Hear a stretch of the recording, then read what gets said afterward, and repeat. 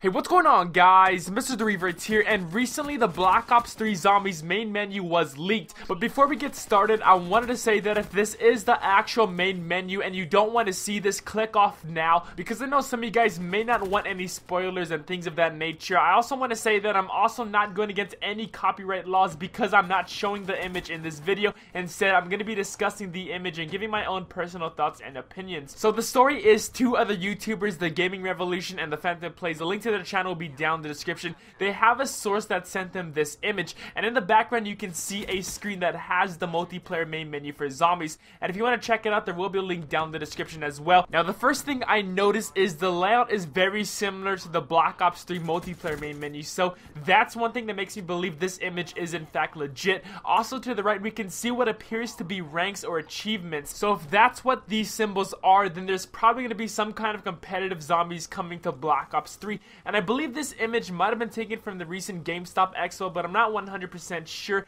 I'm going to be doing some more research on this image, and if I can find anything else, I'll be sure to let you guys know. So let me know what you think about this image down in the comments, and also don't forget to drop a like if you guys did enjoy, and subscribe for the greatest Call of Duty Black Ops 3 news, rumors, information. Thank you for watching. MrTheRevertz. Hope you guys have a great rest of the day. Until next time, I'll catch y'all later.